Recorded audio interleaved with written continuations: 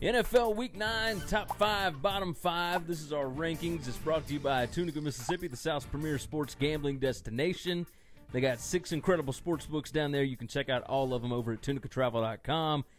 Let's jump right into this bad boy. We're doing 32 through 28.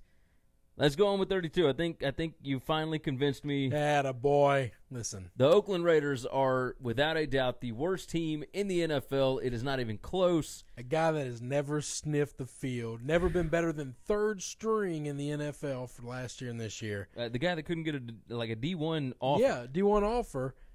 And not a D1, but a Power 5 offer. Yeah. How's that? Just dropped 3 touchdowns and whipped your butt. Yeah. And looked great, like perfect passer rating, kind of like that whole thing. Listen, Nick Mullins who says campaign ads don't work? Nick Mullins in San Francisco just peed all over.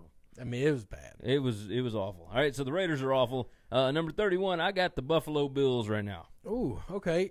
You think you influenced me last week? They didn't play, but the last time they have played, they look really bad. I'm going with the Giants. See, now here's the thing. I finally moved them all the way down just because, God, they look They bad. lost by 1 touchdown to the Redskins. Yeah, but they've that was been a home close. game. I understand, but they have been really close. Okay. Against and yes, they are bad. Don't get me wrong. You don't have to they sell are me on awful. the Bills. I got them next. But so. the Bills are bad. The Giants are number 30 for me. Yeah, so But, we've got those just flipped a little. You remember I've talked about this though. I wonder if the Giants I think they could lose to anybody, but they keep it really close with some fairly teams. decent teams. Some teams. Yeah, some teams. I mean, when you're a home dog, you're supposed to keep it close, though.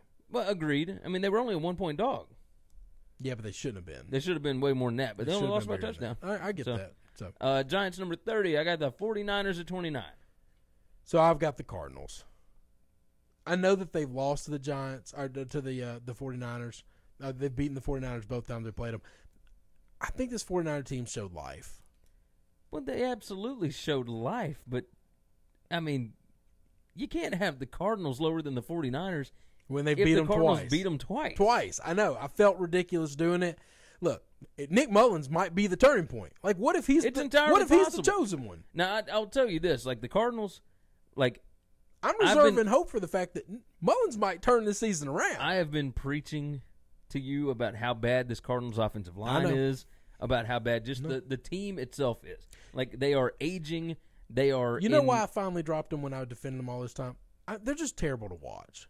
Yeah. You be great, be terrible. I've said this forever. I stole it from Colin Cowherd years ago. They're really bad to watch. You can be bad. You have to be at least entertaining. And even with Josh Rosen, they're just not entertaining. No.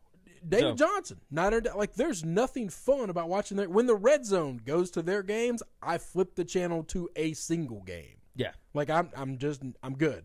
I don't need to see this highlight. It's okay. Yeah. All right, so you got the Cardinals 29, I got the 49ers. I got the Browns at 28. I got the Browns at 28 too. Okay. So I've got the Cardinals at 27. You got the 49ers at 27? I mean, we're not ranking that. Yeah, if I was going to go 27, I'd give the 49ers that spot. But I reserve my right for Nick Mullins to maybe change our minds. Let me see Nick Mullins do it against the Giants this week. Because he's got 2 bad teams he's going to play. I know, but if he beats both of them the way he's supposed to, yeah. Damn. Yeah, then you're looking at something. Get that man something. Then we'll see, what happens Trade the rest Jimmy of the year. G. But yeah, maybe. I'm just kidding. Maybe. All right. Number 5. Who you got number 5? This is where it really. Right, now I have completely changed mine. I've completely changed mine as well. Okay. Yeah. All right, my 5. I'm going with the Chargers. That's exactly That who was I've got my at number Super 5. Bowl. That was my Super Bowl AFC contender before the season started when I didn't really know what I was going to expect. Now, this one came down to the Chargers, the Panthers, and the Steelers for me. That's it. Because the Steelers are playing really well. That's the list for the next tier. Well, the Vikings are there too. But I think I need to see a little more from the Vikings. Chargers have the 2 best wins, 2 best losses in the league. Yeah. And they're starting to beat teams up. Like they beat up the Browns. The Titans they took to the limit in London, and we thought maybe the that was Titans a joke. are pretty good. But the Titans might be pretty good, and they beat up Seattle on the road in Seattle. Now I know it's not the place it used to be, but hey, let me tell you something real quick. Seattle is 3-2 away from home. Mm-hmm. They are 1-2 at home. Isn't that crazy? But now they played the Rams and the Chargers at home. They've had some stiff competition there. But let me tell you kind of what I like about this Chargers team. Because they don't have home field advantage, them going to your place it doesn't affect them at all. Yeah, it's the same thing. They can go on the road and beat you. They can beat you in L.A. This is like that Oilers team that played in Memphis years ago. Right. Like where it was almost better to play away from home. It was all the other fans that would come to Memphis to watch them. Yeah. Number 4. I got the Chiefs at number 4. I got my Patriots at number 4. Really? I know, right? They beat the Chiefs. If I'm going to give the Chargers credit for the 2 best losses, the Patriots have the 2 worst losses in the league right now. Yeah, but that was the 49ers, early. The 49ers, I get that, but I'm comparing them to the Chiefs, the Rams, and the Saints. Okay? And because you're in comparison with those guys, we're getting down to splitting hairs. And the splitting of the hairs is these guys don't have losses that look like that. Look, to me, the Patriots have won 6 straight. They beat the Chiefs straight up. Straight up. So I've got the Patriots at number 3. Okay. And I've got the Chiefs at number 3. All right, so we just flip-flopped those. We flip-flopped those 2, and it was hard for me to do, but I felt like I'm not biased about this. I'm really trying to be honest here, and I can't forgive. You know, the Jacksonville one I can forgive because that was their Super Bowl. Yeah. I can't forgive that Lions loss. No, it was pretty bad. And it's back-to-back weeks, too. Yeah, I mean, but Matt Patricia. Now, I think we got the same 1 and 2, if I'm smelling it right. I got the Rams at 2. The Rams have been number 1 all season. I have the Rams at 2. Well, Saints have won 8 straight. 7 straight. 7 straight? They've only got 8 wins. Oh, no, but they lost the first game of the year. Yeah. So they've got 8 wins. 7. I think they only got 7. I think they had a bye week already. Maybe they did. Okay, yeah. So either way, 7 straight wins is still like a big deal, right? No, it's a huge deal. And the Rams had won 8 straight before they went to New Orleans, and they put up a hell of a fight. Oh, great game. Great game. And it was definitely a fantastic game. We'll see that game. We thought the same.